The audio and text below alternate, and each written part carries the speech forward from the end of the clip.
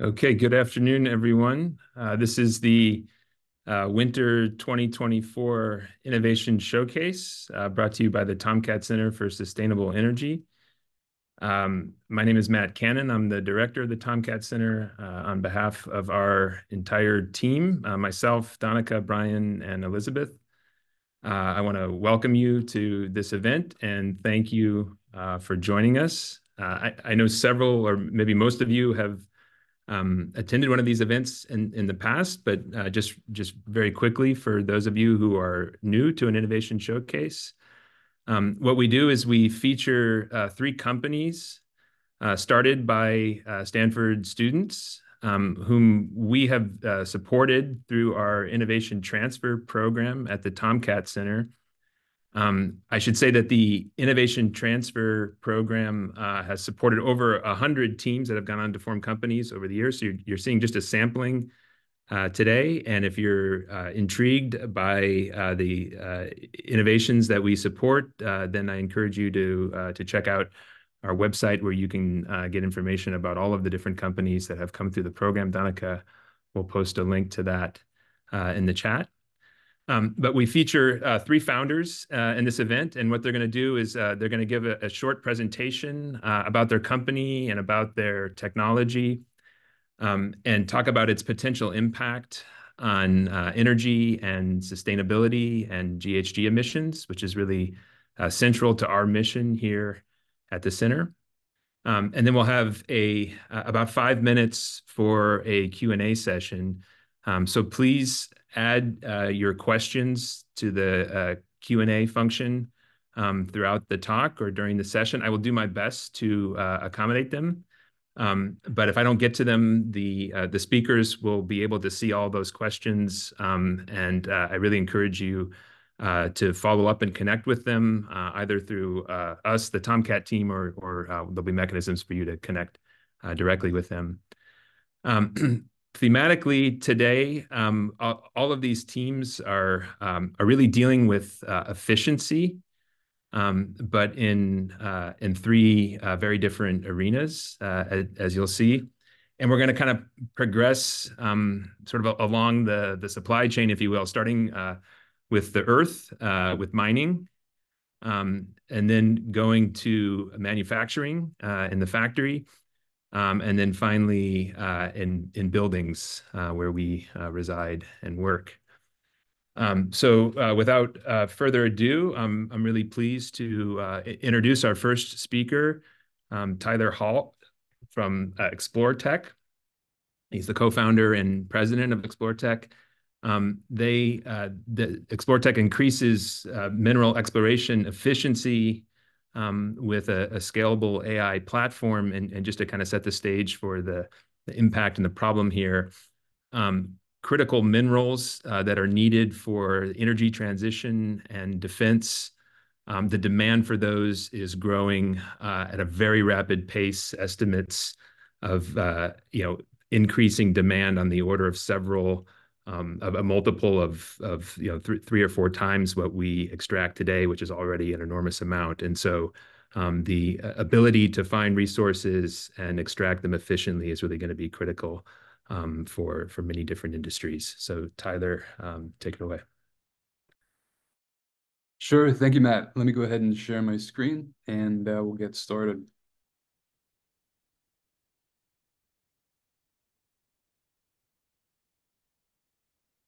All right. Can you see my presentation properly? Yeah, it looks great. Thank you. All right. So thank you, Dr. Kanan. So today I'd like to talk about a common problem in the physical world. And this common problem affects so many things, including natural resources, infrastructure, disasters, governance, and the environment. And so for the next few slides, what I'm going to do is focus on natural resources and specifically copper.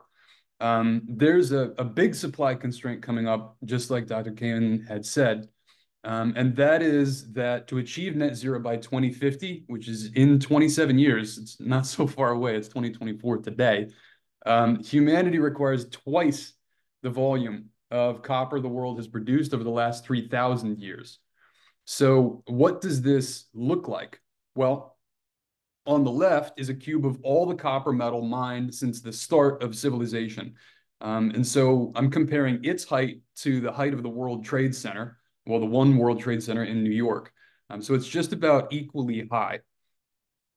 And here's the amount of additional copper that we need to achieve the stated net zero 2050 goals according to the IEA. And so the question is, how do we get here? This is a huge problem, especially considering that it takes 15 or more years to go from discovery to actually getting the metal out of the ground and distributing it. And so here's a simplified value chain of mining, starting at discovery and looping to distribution.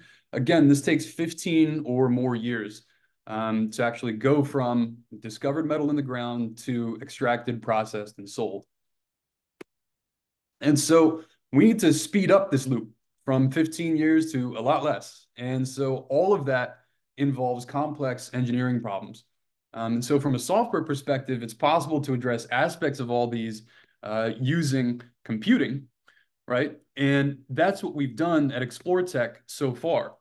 We've been working on speeding up early stage metal discovery, right? And so since incorporating in August, we've been working with early stage explorers to speed up the discovery of metal deposits. Our first product, XFlare, takes geophysics data and outputs an optimal drilling plan. And so it does this in 1 week rather than 3 months. And so you can read about it more at our website. Our brochure is right on the landing page, www.exploretech.ai. And so there you'll see a brochure with a little bit more information. But that's directly for customers because we'll be going to PDAC next week in order to meet more people there. But since incorporating, we've also been applying the same computing technology to a problem in a completely different domain, but extremely similar problem formulation, construction, and data, which is rail infrastructure modeling or monitoring, believe it or not. And so here, people are trying to use physical simulation to test the strength of railroad ties. And so this machine will drive down this track and test railroad ties repeatedly. Every single one of these ties will need to be tested for its integrity. And so there's millions, tens of millions of miles of this railroad track. And so you can imagine there's millions upon millions of these ties that need to be tested. And so it's important to be able to perform those computations very, very rapidly. And so that's what we were doing. In streamlining that physical simulation, we're able to save an entire month in data processing, right? All of this is to say that it's a common thing that we're observing in industry is that the software that people use is inaccessible. It's unable to solve highly computationally intense problems, right? So what do I mean by that? Well, the software that's the state of the art, it all looks like this. Menus, buttons, scrolls, windows, everything. I mean, look at this, right? It's the fundamentally inaccessible way that resources are discovered, planned for, mined, processed, and everything else in the infrastructure and built world, right, ends up using software that sort of looks like this and is fundamentally inaccessible. Nobody without an advanced degree will ever be able to use this tool, let alone that it doesn't have the capability to benefit from advanced computational techniques like the ones that are invented by people like Alex and myself for mineral exploration and beyond. So we need to do two things. The first is we need to solve for the unique complexity of the physical world, right? So we need to unleash this power of high performance computing for these tasks where it's not currently applied, like mineral exploration, like rail infrastructure monitoring. We're the only ones doing it right now. And number two, we need to do it in a manner that's accessible, scalable, and repeatable and understandable, because we know that we're running out of the engineering expertise that's required to actually carry out these tasks because people are retiring and we're running out of experts. So ExploreTech, who are we? So on the left is Alex. He and I met in 2017 when we started our PhDs. He's a geophysicist and a graduate of Stanford, formerly consultant to Rio Tinto. He's the co-founder and CEO, and on the right is me. I'm a geologist, co-founder, and president of ExploreTech. And formerly, I worked with Freeport-McMoRan Copper and Gold and Glencore. And so both of us met at Stanford. And big shout out to TomKat, where I graduated as a graduate fellow. And we've enjoyed a transfer grant, and we're looking forward to an intern this summer who we just extended an offer to earlier this week. So our first market is in natural resources, early stage metal discovery, which itself has about a $200 million annual revenue of just the niche that we're targeting.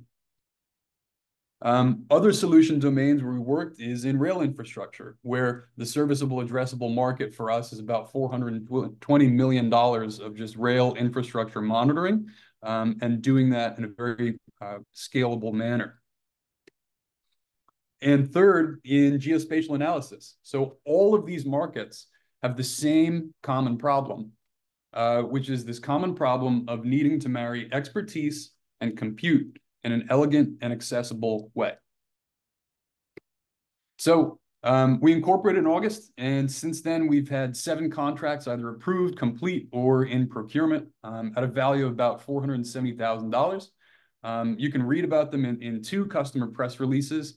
One of those press releases will be coming out either tomorrow or early next week. So stay on the lookout for that one. And so here we're looking to connect with people with experience in physical industries. And so if you're working in construction, chemicals, semiconductors, biosciences, and otherwise, please, we're looking to get in touch with you. And so again, we want to talk with experts, advisors, and possible investors as we're looking towards growing our team over the next few months. So with that, happy to take any questions, and thank you. Great, thank you, Tyler. Really interesting to see the progression of your journey here. I guess I'd like to start just asking a little bit how you saw this connection between the early metal exploration problem and the rail infrastructure problem. I mean, you sort of connected it as, okay, we need tools where there's expertise that maybe is being lost, and it's complex computations. So we need tools to streamline that. And so I get that connection. But how did you sort of make the leap from the geology focused exploration to the rail infrastructure? It all came down to geophysics. And so geophysics is like a remote sensing type of way to be able to characterize materials. And so if I scroll all the way back to one of our slides showing this here, we were using geophysics, which is this helicopter data, to sense what's in the subsurface, which is this ellipsoid. Or sorry, I'll put my mouse down here, which is this ellipsoid, right? And so you're trying to characterize material. In the same way, you're trying to characterize material of these railroad ties. And so if you're able to speed up that computation of detecting what is in whatever material you're testing, you're able to do that very, very rapidly. And so instead of your expert spending time on all of this data processing, it is only processed for a little bit of time. And so what they can do is then spend more of their time on more of these cycles. This cart can go farther down the track before they have to stop and process the data, and on and on. So we're essentially unlocking the amount of track throughout the nation that we could actually sense. And in the same way, we're unlocking the number of targets that can be assessed in mineral exploration, so that experts can not spend their time on processing, but on deciding which targets to go after and so on. So do you make any of the hardware or sensor technology, or is it all a software tool now? It's all in the orchestration of the compute infrastructure and delivering it in a way that people can use it rapidly. Okay. And for the geophysical data collected by helicopters mostly, I guess, how available is that? Well, I guess how accessible is that? So can you use your tool sort of anywhere, or do you have to find somebody to collect a certain kind of data to help you provide sort of the optimal information? Best places in the world for commonly available geophysics data or just generally like spatial data related to mineral exploration is Australia and Canada. There's a lot of opportunity for more government surveys in the United States, but we've worked with government survey data in the past. It helps to have had an explorer already have this survey performed. Like this, they had done this survey already, but just looking at that, their staff doesn't know which target to go to. Do they go over here? Do they go over there? It's hard for them to make that decision. And so a lot of times, the people that we work with have way too much data and they don't know how to assess it in a rapid manner. And so that's the problem that we're solving. The data already exists. It's just people aren't processing it fast enough. And so that's the problem we solve. And can you, I'm sure the analysis is complex, but can you give us a sense of how the algorithm translates this kind of data into a drill plan? And maybe what do you mean exactly by a drill plan? Yeah, so the the technology is in this case for XFlare, it's two components, which is what we call inverter API and then driller API. Inverter API makes sense of the geophysics data and goes from this data to the number of ellipsoids that all explain the signal at the surface, right? So each of these possible ellipsoids explains whatever signal it is in this target Okay. area. And then we design the borehole or the drill hole that will optimally intersect all of these ellipsoids, right? Okay. Not only do we do that, but we do it in a way that can say, okay, if we had three boreholes, how would we drill? If we wanted to drill a sequence of three boreholes, which one do we drill first? And so on. That first component is Alex's dissertation. The second component is my dissertation. So it's essentially this 1-2 combo that ended up teaching us about like the value of architecting these algorithms in such a way that they're rapidly scalable. And so you obviously have connections to the mining industry from I think even from before Stanford. Yeah, Is it how difficult is it or not to really connect with potential customers here and explain your product to them and get traction in terms of getting someone to try it out? yeah. So it's actually kind of nice when we can talk to people. They understand what we're trying to do, and we solve a problem that they resonate with. And so they say, look, we have exactly this same problem where we have this target area. We don't have the expertise to actually know where exactly to go ahead and drill. So we've had good traction when we can get in front of people. Um, what limits that is just getting in front of people. And so we've been going to conferences and physically meeting them. I mean, we find that that is the best way, right?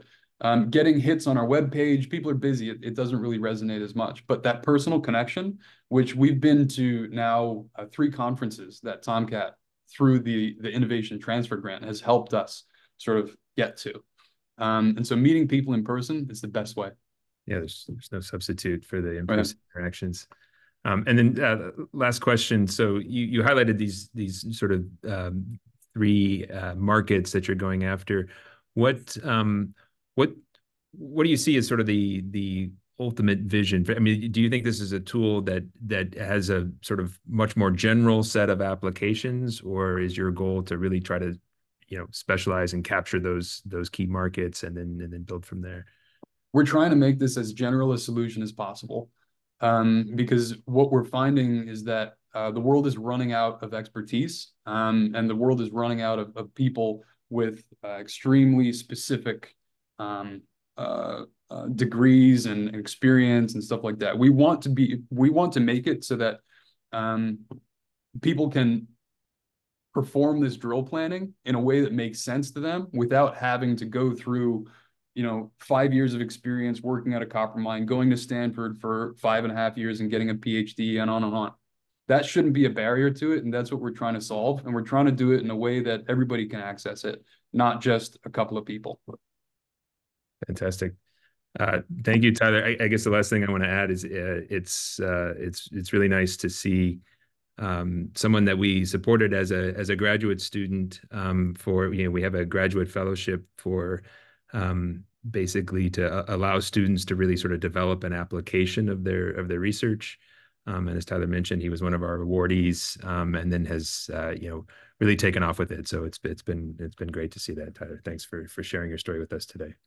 Yeah, and thanks to TomKat for the opportunity, for the funding, and just for the excellent collaboration too. Really appreciate it. Thank you.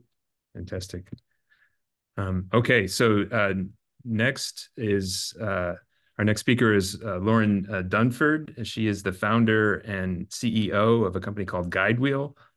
Guidewheel is on a mission to empower the world's 10 million factories to reach sustainable peak performance. And just sort of one fact that may be surprising to set the stage here.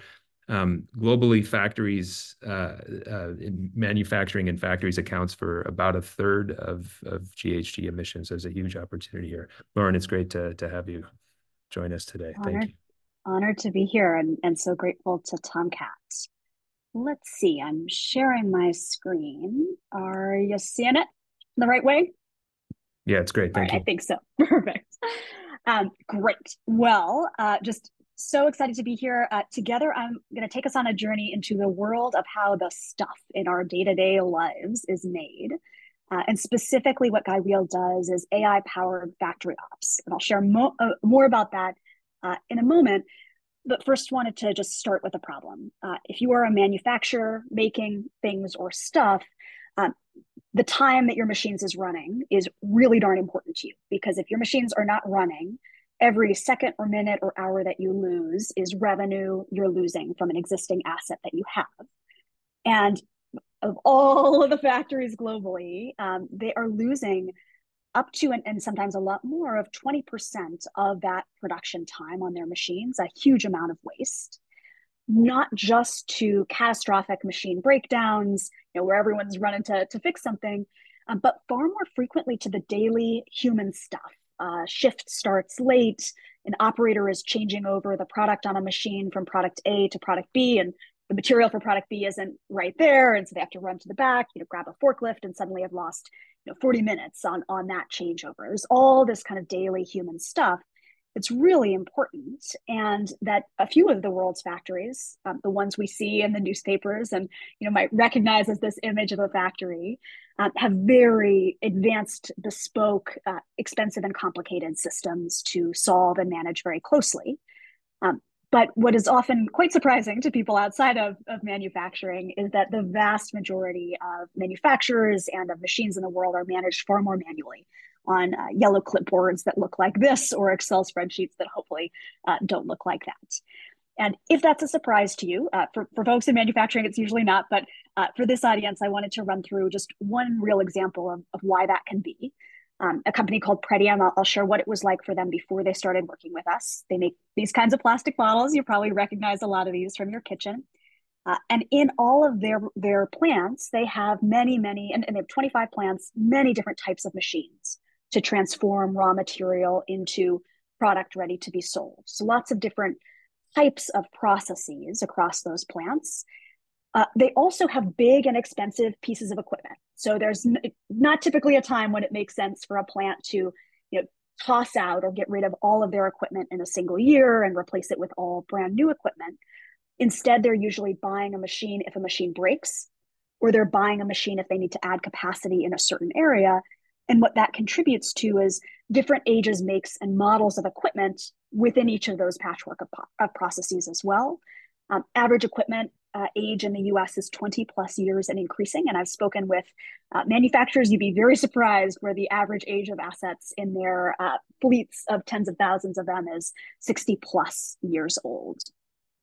And to make it even more of a challenge, kind of getting that real-time visibility and managing that day-to-day, all of that equipment is being run every single day by real humans. Everyone from the operators running the machines to the maintenance technician to the plant manager to the CEO is every single day. And before they started working with us, using manually tracked data on these clipboards, transcribing into Excel and emailing around Excel.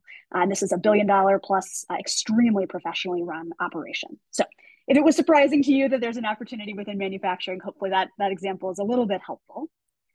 What we've done is take the visibility that was formerly so expensive, so cumbersome, and really require the kind of expertise and investment that was only accessible to a few, and made it accessible and democratized to be something that any factory can clip in under 24 hours, pays for itself in the first month, and can be intuitive and used across the entire factory floor. Basically taking that cost curve you can see here of a traditional investment and pulling it a lot faster. This is a sample of what that can look like for a particular plant. And the way that we do that, you've noticed I haven't talked about sustainability yet, but don't worry. The way that we do that is we use a sensor like basically a smartwatch for a machine that clips around the electrical heartbeat, the incoming power to any machine. Because if you think back to all of those different makes, models, ages of equipment, they all use power. It's a simple and elegant truth. So we clip around that power draw, and that's where we've got algorithms and software that turn that heartbeat, like your heartbeat monitored by a smartwatch might show if you were having a problem, whether you're running or walking, what speed you're moving, et cetera. We can show how the equipment is running, idle, off, how fast it's producing, how many cycles and output, and if it's starting to have a problem, and get a remarkable amount of power from that simple layer of visibility, which also means we're building in from the start, and energy is such a core driver of emissions, all that energy management information in a way that's built into the operating fabric of the entire manufacturing team.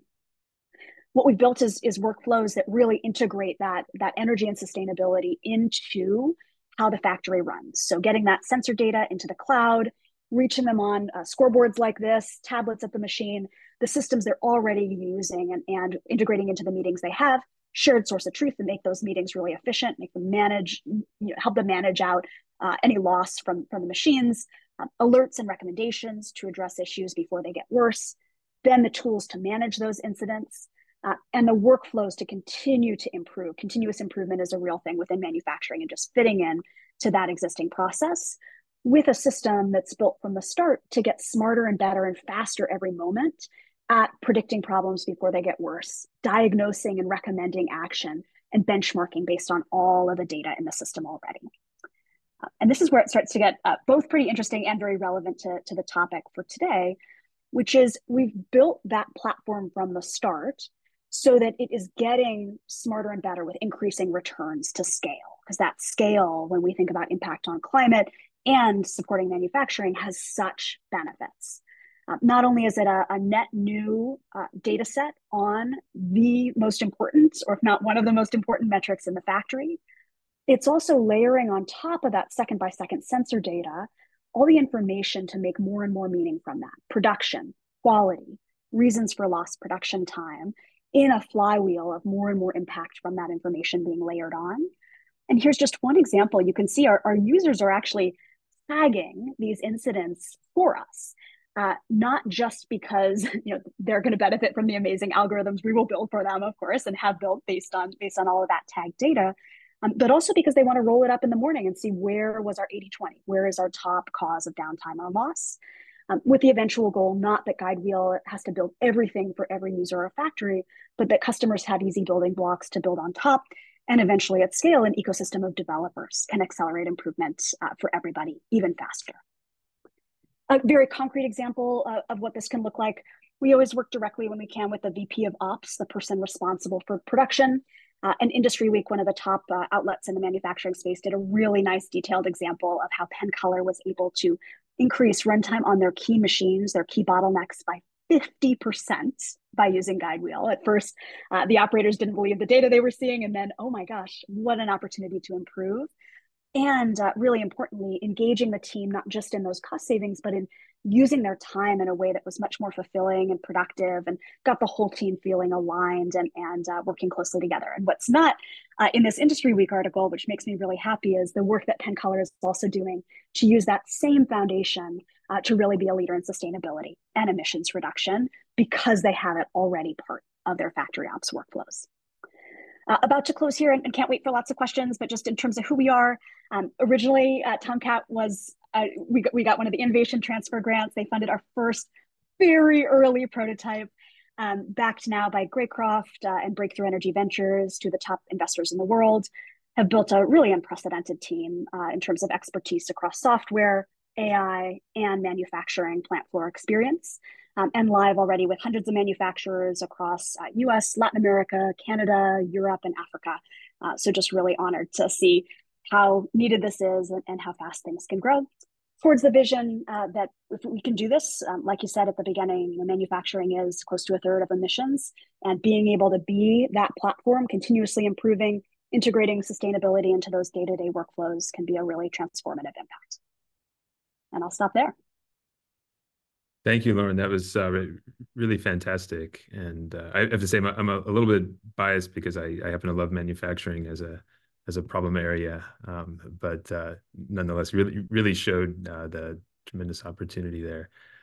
I guess I want to start just asking how you personally got to know about this opportunity and became interested in this space. Yeah, absolutely. And I just got to say, for everyone listening, this space, if you're not in it already, come in. It's just the opportunity is so massive. So I kind of first got obsessed with that operational efficiency. Here's something that's good for business, good for the planet. Actually, when I was an undergrad at Stanford back in 05 to 09. So I led Students for Sustainable Stanford, founded a group that was specifically focused on operational efficiency within the university's operations. And that was the Green Fund. So we did this type of project actually, and a ton of energy efficiency work, obviously not manufacturing, but got that bug. Then continued diving into supply chain, got a Fulbright to study supply chain, actually in New Delhi, and then spent 5 years working out of a fresh food manufacturing plant in East Oakland, and was lucky enough, although I was on the partnerships team, I was in charge of 65 million of the West Coast business, but physically had to walk through the plant floor to get to my desk. And certainly, was managing very closely our customer relationships, so saw how critical manufacturing efficiency and productivity was, and how oversized all the solutions that existed for real-time visibility were for a plant of our size. So headed back to get the MBA at Stanford and focused every second that I possibly could on how do we build a really impactful, scalable, and profitable business in this area by approaching the problem in a smart way. That's great. Yeah. So I mean, clearly the passion is backed up by a lot of time and effort and personal experience. So that's really nice to see.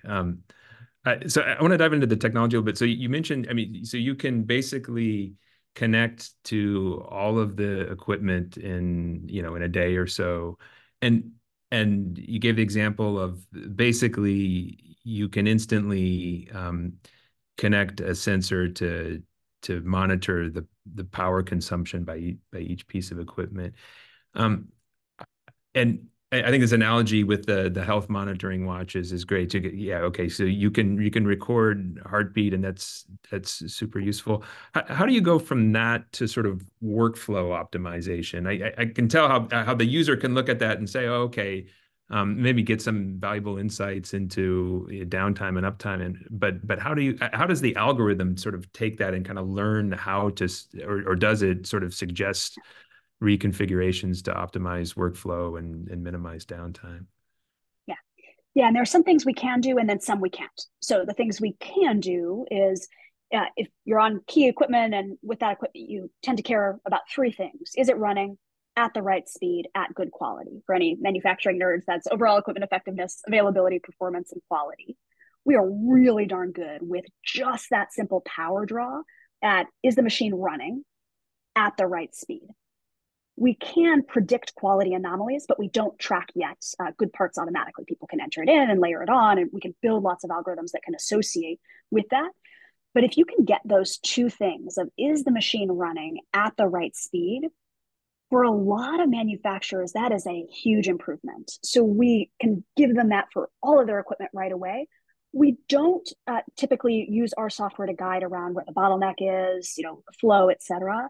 It's more giving their continuous improvement teams and the folks who already care a lot about that stuff the accurate, trusted, real-time visibility they haven't had, rather than having people do that job. Over time, and we've already built a bunch of algorithms that, of course, make that data much more useful and insightful. Benchmarking, being able to automatically calibrate and derive cycles, for example, from small fluctuations of different components of the power draw of different equipment. Anomaly detection, being able to get really predictive when a hidden pattern change happens and send the right alert to the right person. I can give a little visual of what that can look like. And of course, there are some alerts as well within the system that aren't even AI powered. It's just, hey, this machine started to draw a weird amount of power compared to usual. But right now, what we're doing is we're building assistance in for the humans within the manufacturing environment, not trying to automate every different piece of the continuous improvement workflows that they have. Did that answer the question, though? Yeah, no, that's fantastic.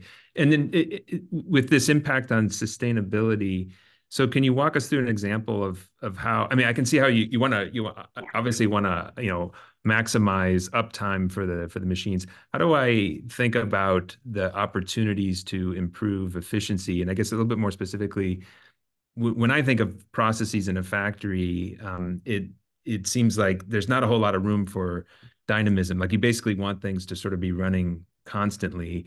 Is that then linked with the sustainability outcomes, or are you finding opportunities where you can actually power something down to save on energy and save on emissions, and then ramp it back up and without a negative effect on the overall process?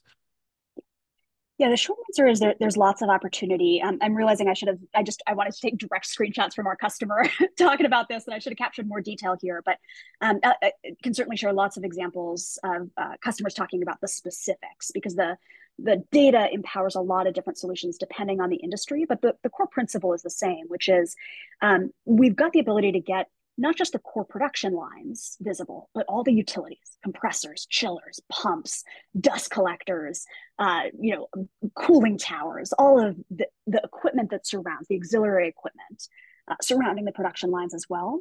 And that's often where there's good opportunity too. So compressed air, for example, it's not a question of are there leaks in your compressed air system, it's how much are you losing. So that type of thing, chillers, insulation.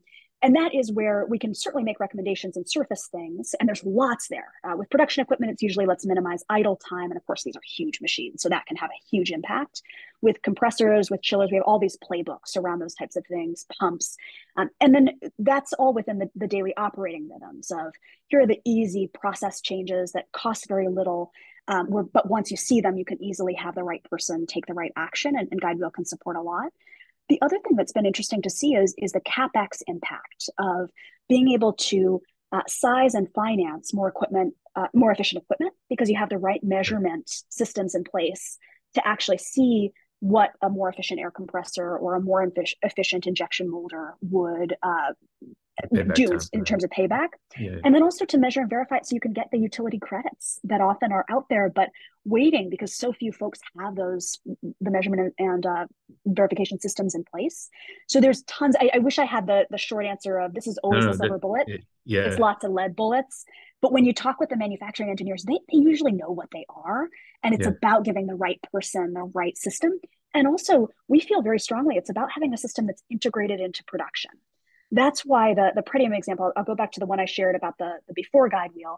It's been really inspiring to see, and this has been lots of other customers as well, but just visiting their plants and seeing the engagement of the operating team and maintenance team and production team in saving energy and driving sustainability goals.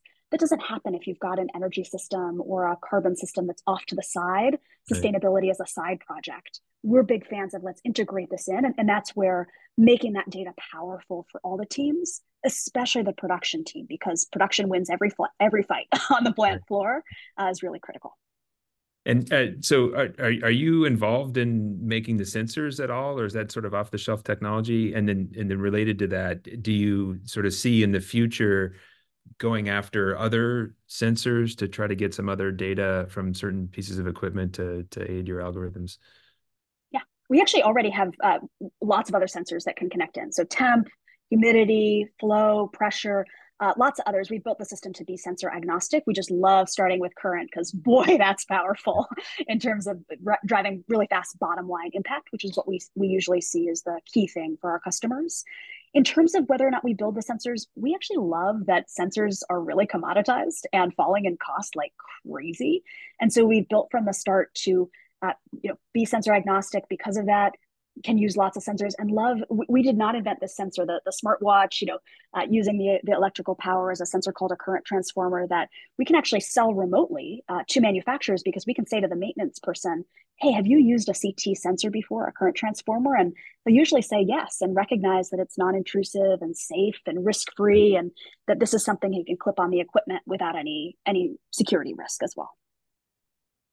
Well, thank you. We are unfortunately out of time, but this has really been fascinating, and we really appreciate you sharing Guidewheel's story with us today. So thank you, Lauren. It's an honor. Thank you.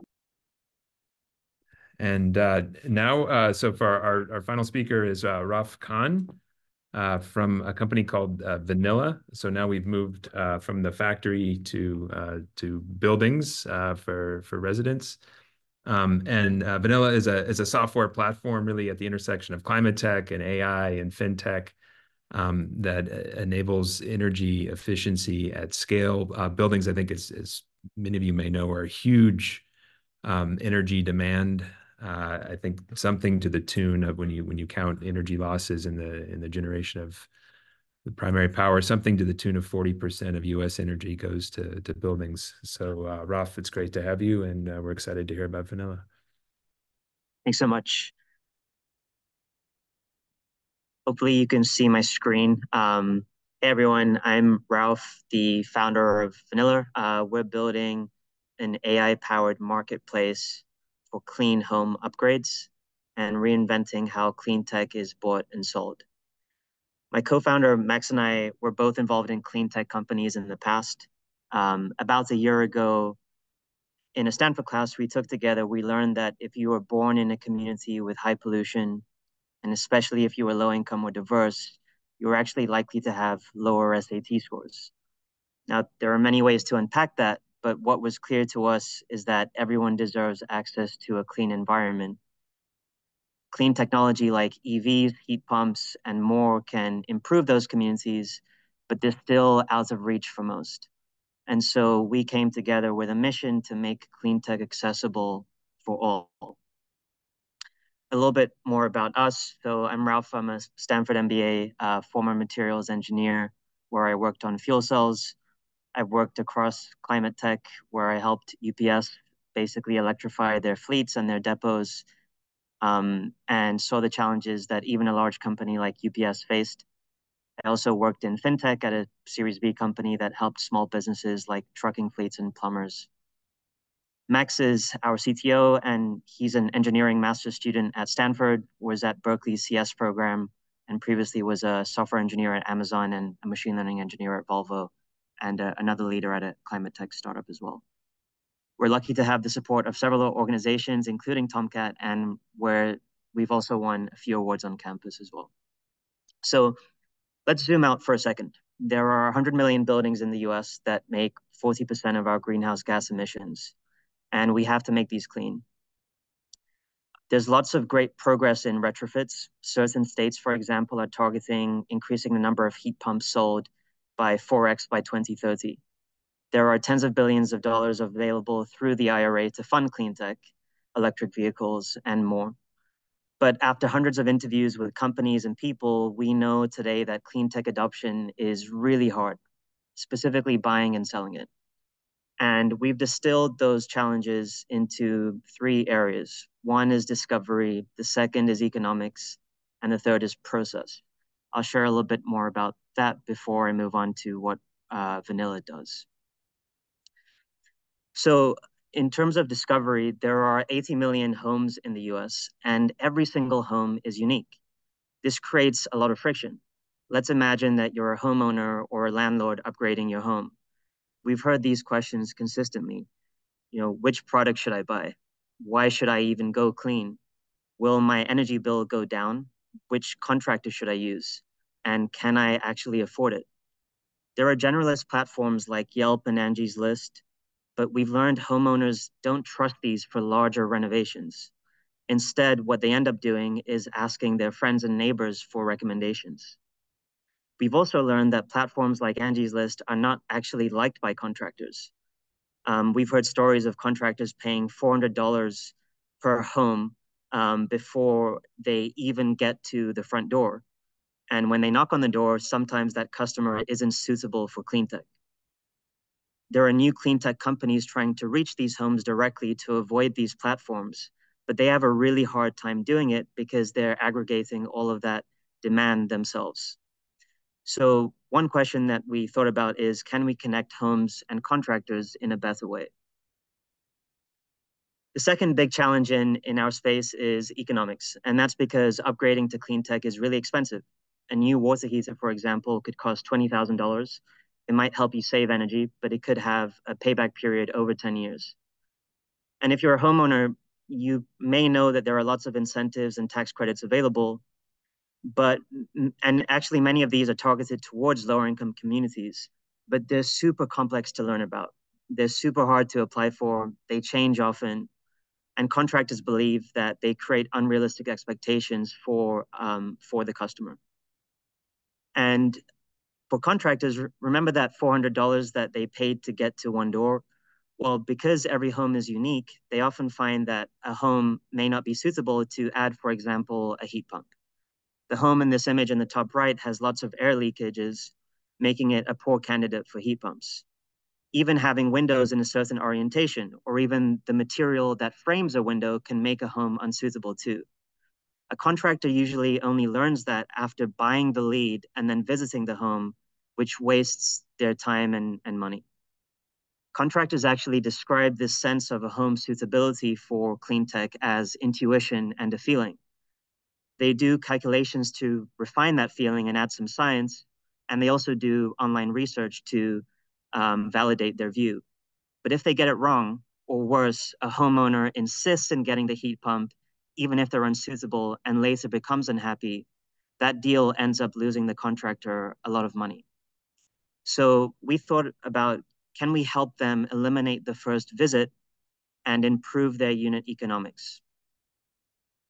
And then lastly, contractors do lots of manual work and admin. For example, filing those rebate applications. We learned that they actually hack together lots of different tools to evaluate customers. Many of these tools don't give the right answers, and they actually learn how to adapt the answer to get to something that's more accurate. A very consistent quote we've heard is, we just want to install, we didn't sign up for paperwork.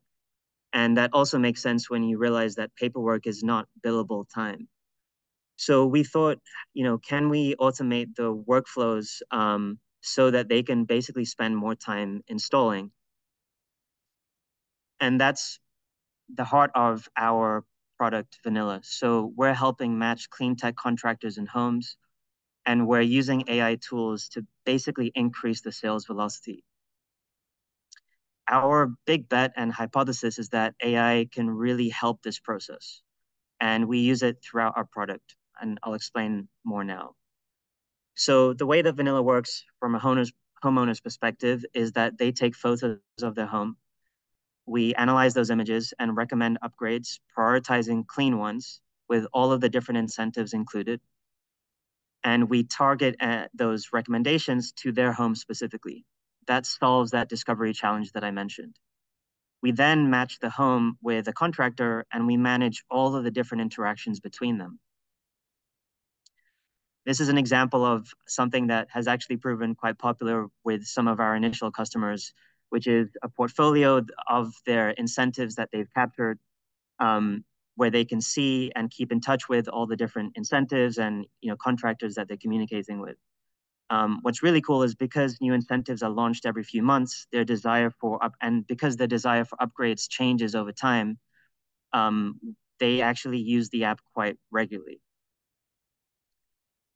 So onto some of our features for contractors. Well, we've created a queryable Earth GPT. We're working on that name. But it helps contractors basically query the community and decide which areas they should prioritize to and sell into. So for example, a contractor could ask, show me all the homes in the Bay Area that have solar already and have lots of rebates available. They could even ask which homes on Tolman Drive face the sun optimally and have fewer than 12 windows.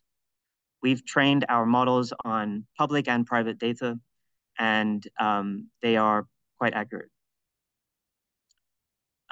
With AI, we can also do other things. For example, trying to eliminate that first visit and replace that intuition feeling. So with AI, we can see what upgrades are possible. We can even find new opportunities for upgrades that the homeowner or even the contractor wasn't aware of. In this case, lighting, for example. We can predict the energy savings from those upgrades. Customer service teams can actually, from the contractor, can see if there are any red flags that would make the home unsuitable down the line and deprioritize those leads. And with AI, we can even create 3D reconstructions of the home so that a contractor could plan their visit before they ever step foot in the door. Before, this was really hard, but with new technology, we can make this much easier. After a contractor analyzes this, they can then choose whether to accept the lead or not. Homeowners like this too, because if you're a homeowner, it means fewer visits, less scheduling, and a contractor can be in and out quicker, which basically means less billable time. And they can manage all of the interactions on one single platform as well. What we're really excited about as well is because we can help contractors find the right home and qualify them much more easily, they can reduce their prices to serve that home because they are really confident in that deal. And hopefully that increases access as well. So we have some, early traction, and we're getting into homes and hearing some great feedback from different sides.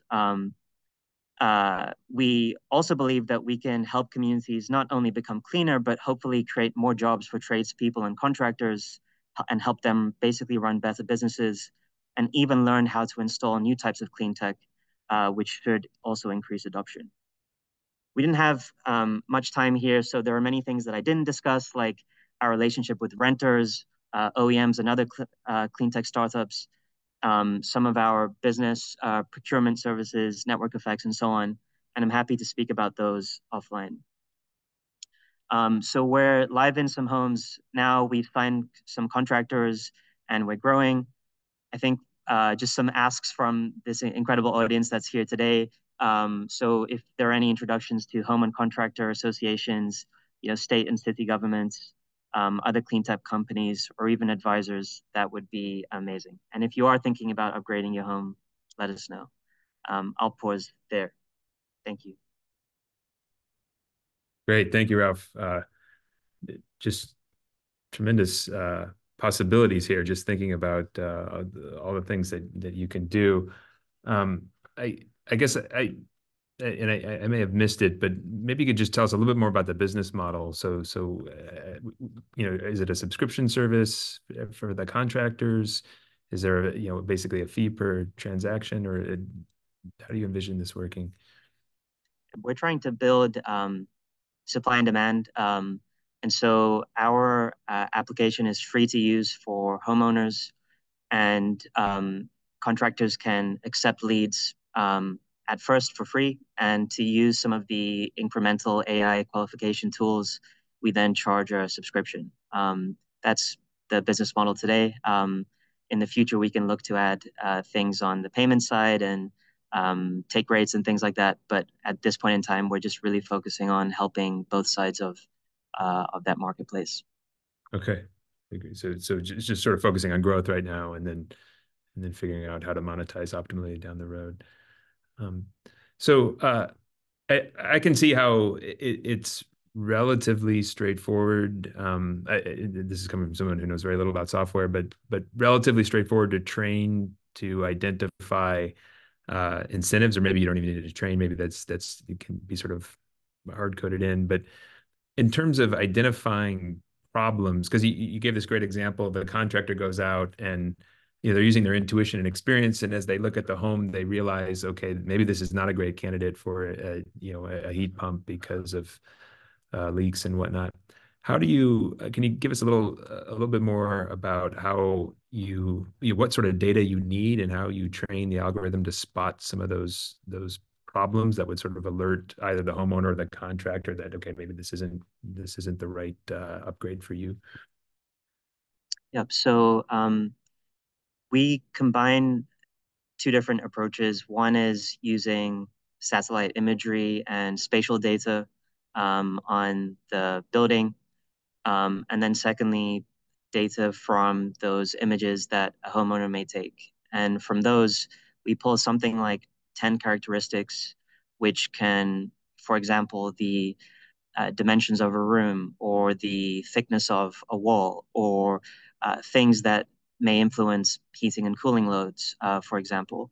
And combining those different approaches, we can basically give a quick answer to a contractor as to whether this is a good candidate or whether they should think more about taking on this lead. And sales velocity is really important for contractors because they run, in some cases, quite difficult businesses. And so helping them helping them serve that lead much faster, helping them maybe find new opportunities if they came in for one specific upgrade and leave doing maybe 2 or 3 upgrades, and also finding more incentives to basically increase the size of the pie, it creates a much more favorable interaction and ultimately hopefully helps the homeowner as well. Great. And I want to go to a couple of the audience questions. These are a little bit more specific. So one person has said that they've upgraded with heat pumps recently. The incentives are confusing, and asking if you've considered partnering with organizations like the Silicon Valley Clean Energy. That's one. And then the second one is, what is the reception among program operators retained by utilities? Examples being Uplight, Clear Result, ICF, and Franklin Energy. Yeah, thanks for those questions. I'm smiling because they are things that we're thinking about.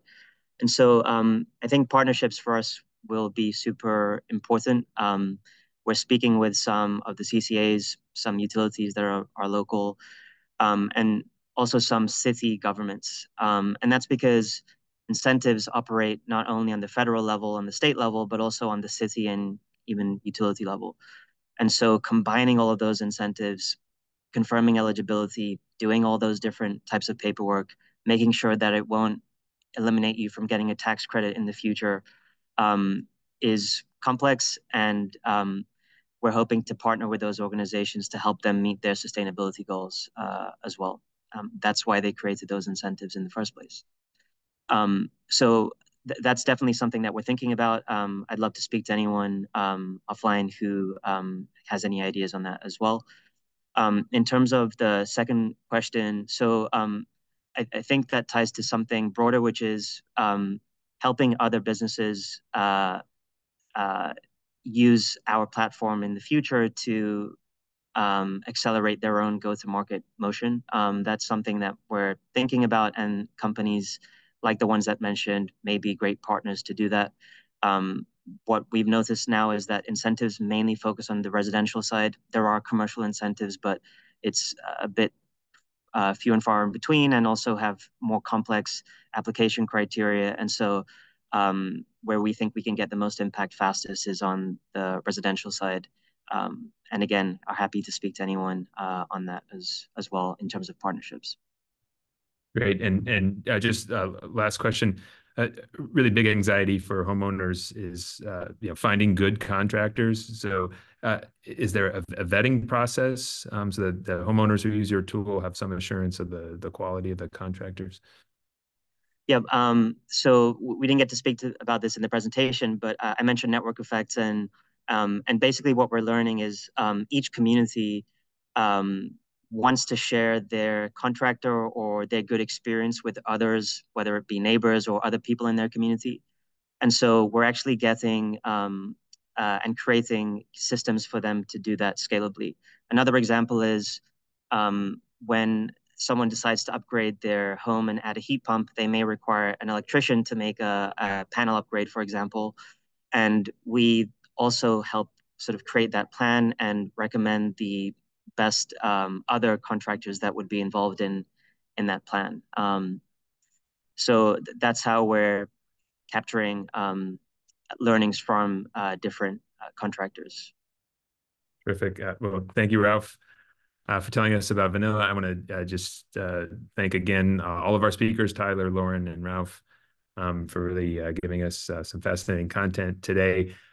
As hopefully you saw in the chat, we would really encourage everyone to connect with the founders and the larger TomKat ecosystem by joining our LinkedIn TomKat network. networking group. That link is in the chat. So please do that if you're interested in connecting with any of these founders or any of our other teams. And on behalf of the whole TomKat Center, thanks again very, very much, everyone, for joining us today. Have a great evening.